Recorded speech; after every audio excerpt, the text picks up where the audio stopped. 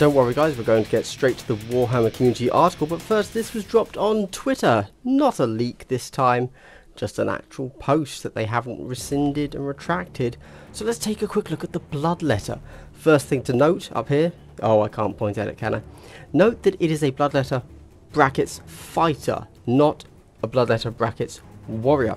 So we can assume that something in this is better than it would be in a regular, or perhaps it being a fighter just means that if you look at the bottom right corner here, perhaps it just allows you to take the specialism with Bloodletters. We don't know. Anyway, let's take a quick look at the stats. Movement is 3 white as usual, APL is 2, GA is 1. Now I feel like the Bloodletters are a little bit of a swarm. Perhaps it's only the Bloodletter fighter that is GA1, whereas the others can be GA2. Don't know. Anyway, defense 3, that's normal by now. Save is a 6. The save sucks quite a bit, but that's expected. The save is 6 in 40k as well, and it's the 5 up invuln that they always fall onto, not the 6 up standard save. 9 wounds, that's cool. This is the first character that we've seen that's or the first model in general, that isn't standard guardsman or Astartes, so we are seeing a little bit of that granularity. We believe that the orcs coming out are going to be 10, but we haven't seen them yet, so we don't know. Then we have a quick look at the Hellblade. This is the standard. Now, in 40k, the Hellblade is really short. It's like AP -3, and if you crit, it's multiple damage. It's a really good Astartes killer. So let's take a look. Oh, and don't forget, this is a fighter, not a warrior, so presumably something here is better than it would be in the standard datasheet. My guess would be the ballistic skill, weapon skill. I reckon this guy is stronger, so hitting on 3s instead of 4s, which would be normal. Pure speculation. So the Hellblade is attack 4, weapon skill, ballistic skill 3 plus, damage 4/6. That's a really good damage. This is essentially a power weapon, but it also has lethal 5 up, which means critting on 5s instead of 6s. And we do see Demon, this operative has a 5 up invuln save. We've essentially had it confirmed what an invuln save does now. Top of my head, I'm probably going to say it incorrectly, but just know that, hey, if you're in my Discord, we know what how an invuln save works. If I actually sit down and figure it out so that I can say it fluently at some point, I'll do that. If you just want to know, check out my Discord. I also have a Facebook and a Patreon. And let's get on with the Warhammer community article.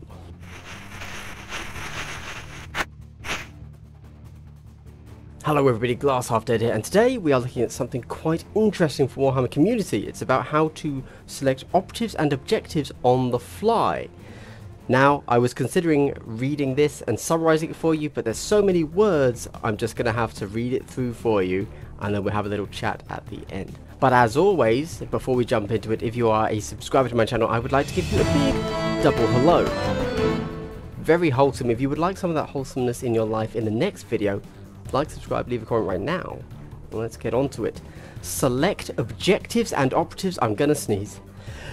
Select objectives and operatives on the fly to outwit your opponent in Kill Team's new matched play missions. Now, I would like, you know what, they're about to say it. They're about to say it, and I'll mention it then. Okay, Kill Team Octarius.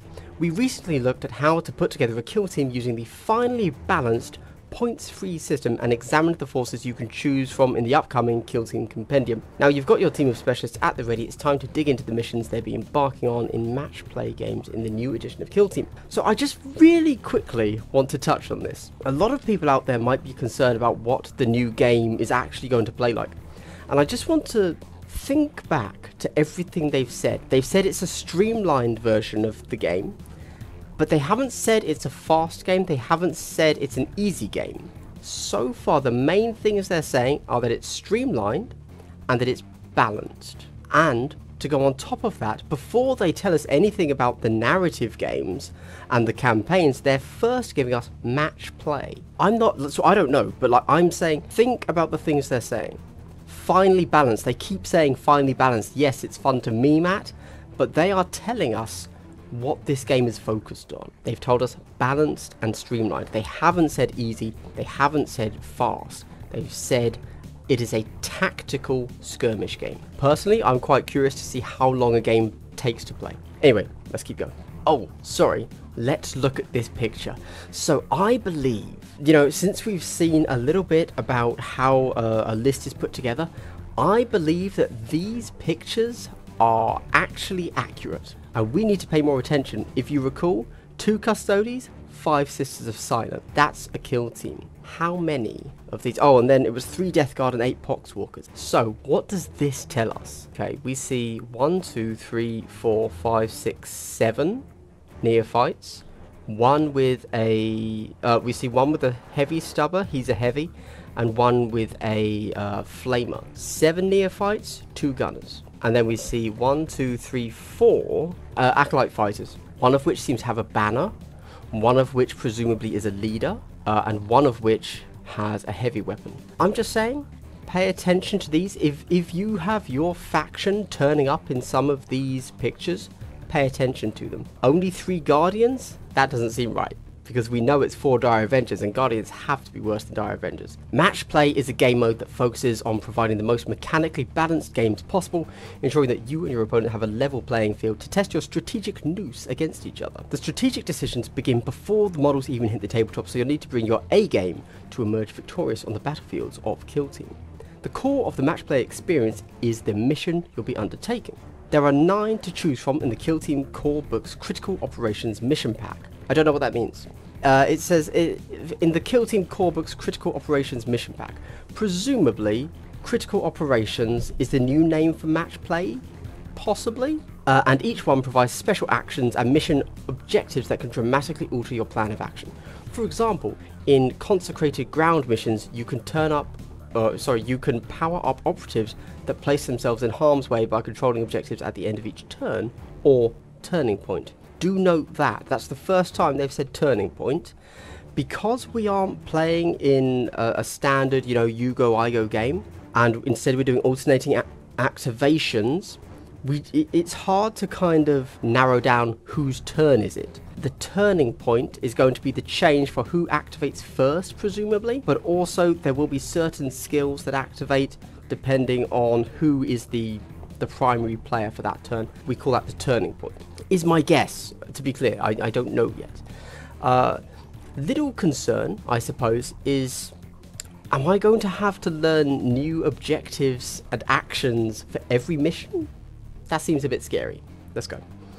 So, Consecrate Ground 1 AP. An operative can perform this action while within circle of a non-consecrated objective marker it controls. That's 2 inches. And do note the circle is white. I'm just going to throw that out there. An operative can perform this action while within white of a non-consecrated objective marker it controls. Until the start of the next turning point, that objective marker is consecrated, and that operative's APL and defense characteristics and the attack characteristics of its melee weapons are increased by 1. Oh, interesting. Okay. So you consecrate the ground, which is, from the looks of it, doing something that's going to score you points, and then that makes you stronger in every way. Makes you harder to kill, makes you tougher, like more hitty in close combat. A mission objective: at the end of each turning point for each consecrated objective marker friendly operatives control, you score 1 VP to a maximum of 4 VPs per player per turning point. So obviously that's going to depend how many objectives are on the board as to how we would expect, like how much we can score this. Let's assume that 6 is still kind of the max, right? I can't imagine them giving us over 6 objectives in a match play mission. So this is starting to tell us a little bit about how the game will actually play. Don't get me wrong, you have to know all the core rules before you know how the game plays. You have to know what objectives are. You're not just there to kill things. You have to know the point. Now obviously we've seen in 40k and previous Kill Team, it's all about objective play. But here, and guys, the important thing here is this is a match play mission. This isn't narrative, this isn't fluffy.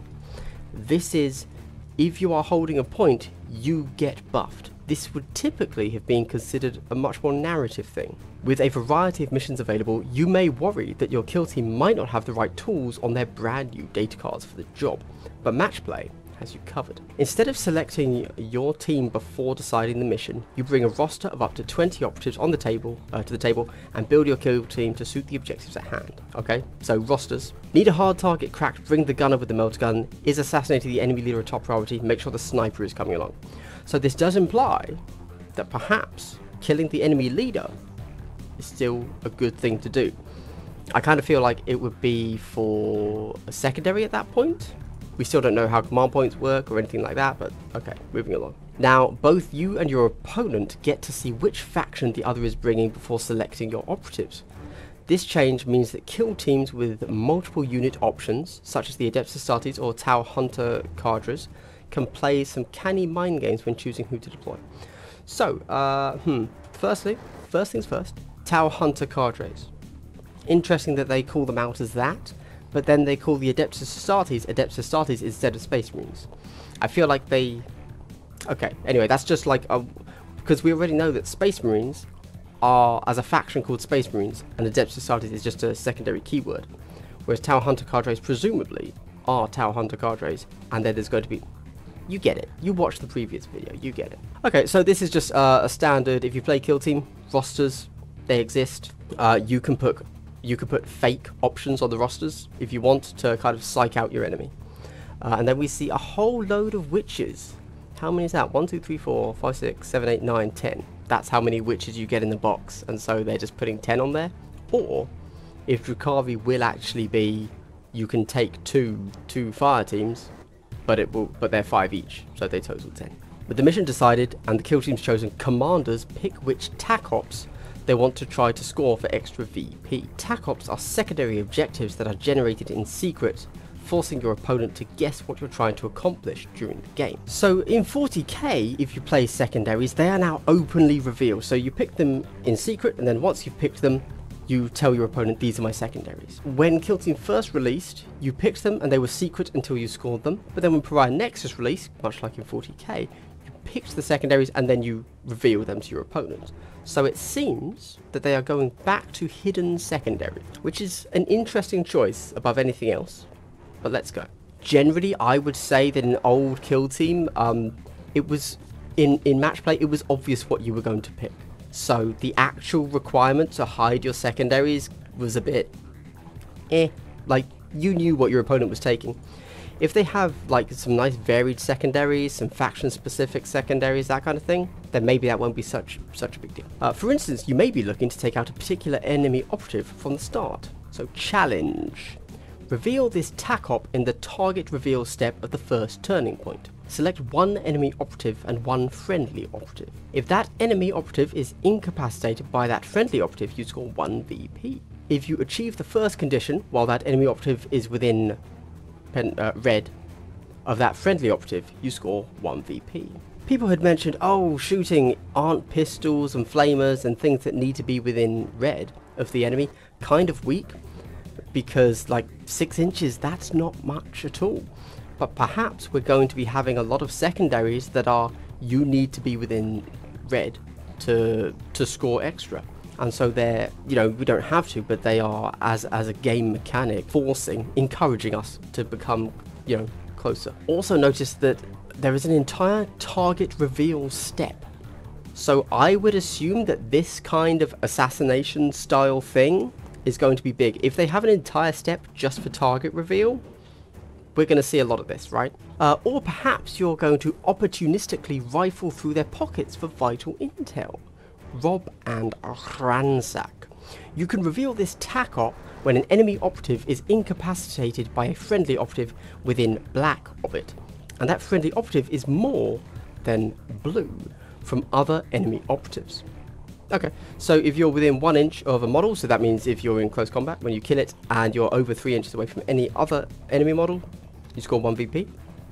At the end of the battle, if you achieve the first condition and that friendly operative has not been incapacitated, you score 1 VP. When it says the first condition, you score the 1 VP. It seems that all of these secondaries are going to have do A, and then if you accomplish A, further condition, and then score B. At the end, yeah, I already read that, didn't I? I don't need to read it again. If you achieve the first condition, that friendly operative, you score 1 VP. So, kill somebody, and then even if you stay alive, you get another VP. Imagine your foe's surprise when a particularly nimble operative sprints through their lines and disappears off their kill zone edge for a hefty chunk of victory points. Interesting. Okay. Interloper. After selecting this TAC op, secretly select one friendly operative to be your interloper. You must reveal this TAC op when your interloper performs the interlope action. And interlopers then in action, okay. Remove your interloper from the kill zone and score 2 VPs. Your interloper can perform the following mission action once. Interlope 1 AP. Perform this action while within black of an enemy kill zone edge and more than blue from enemy operatives. Many more tactical choices are ahead of you before the mission gets underway, such as setting up additional barricades and choosing extra equipment for your operatives. Additional barricades? Player placed terrain in match play missions? That's okay. Alright, let's keep going. But you'll have to pick up the Kill Team core book when it arrives for pre-order next month to discover all the juicy new rules. Join us again later this week as we take a look at the narrative campaigns, which take your kill teams from a ragtag group of raw recruits, comparatively anyway, to hardened veterans over the course of their careers. Now, just to quickly nail down there, note that they have given us the match play first. That's very interesting. Typically, Games Workshop in the past has been very much pushing the narrative, right? It's all about the campaign, it's all about the narrative. Here, they continue to say, finely balanced, here's the match play. I'm just throwing it out there, I don't know, but this seems, exactly as I said at the start, read in between the lines. What are they actually telling us? Anybody that is expecting this to be Warcry, and is a 25-minute game, I don't think that's what we're going to get. Yes, they have streamlined some roles, perhaps, but it feels like, well, I don't know how long this game's going to take. Anyway, that's all I'm saying. Finely balanced, streamlined, match play. I'm super curious about the setting up additional barricades, actually. The idea of player placed terrain within a match play mission sounds really cool. If you want, it's almost an expanding of scouting rules where you could bomb, like you could booby trap a piece of terrain. It's almost like, hey, that's a cool concept, but it wasn't balanced, it wasn't blah blah blah, it could be countered, it was boring. And they said, hey, cool idea, Spec Ops, so of course we've got like caltrops, we've got, booby traps, tripwires, all this stuff. Let's make it balanced. Let's put it into the game and make it fair. Cool idea. Let's see what they actually do with it, because maybe that was just a throwaway line and they didn't mean anything. It seems that, not that this is relevant, but all of these secondaries get you 2 VP. The interlope is all or nothing. You get the 2 VP or you get nothing. The others have multiple objectives. Okay, I think that's that done. This is pretty interesting across the board, considering that a lot of the things we're seeing here, I would argue, like Consecrate Ground, getting buffs for doing an action, that to me is super narrative. Down here, putting in additional barricades, so player placed terrain, super narrative. But this is the match play. Very interesting. I don't really have anything else to say about it now. But this was cool. What do you guys think? Did you think this was cool? Obviously, I'm a match play guy. Chances are good I'm not going to be playing narrative. I'll try it, right? But I don't lean towards playing a campaign. Unless they throw out a really juicy campaign and the next article really hooks me, I'm going to be playing match play, I'm going to be playing competitive. That's just who I am, because I like to be able to play one-off games, and that's what match play is. And I always feel like a campaign, that's not one-off games. Also, because I don't really know what's good, so I want to swap my models all the time. Match play is where I'm at, and it's so hard to be able to say what's good and what's bad, just to sit here and read an article that tells us a little bit, gives us a little hint of what's coming. I'm not a game designer. All I can say is it's interesting, it's different, but is it better? I don't know. It seems better, but who knows? Anyway, guys, the Big Glass Update, thank you very much for watching to the end of the video. If you have watched this far, I would like to give you a big triple hello. Very wholesome, I know, thank you. That's my present to you. What do you think about this? Genuine question. Are you more excited by the narrative or by the match play? I want to know that question so much. I'm going to make a poll about that, because I never know which way my audience leans. Despite what I talk about, I don't know what you guys actually care about. So please answer, but I'm also going to put a poll. So check my community tab. That'd be awesome if you could. Thank you very much. And then answering that poll. And also like the poll. Don't forget that just answering the poll isn't the same as liking it. Also leave a comment. Anyway, thank you very much for watching. I hope you've had a good day and continue to have a good day. Roll on. More Kill Team Octarius news. Goodbye.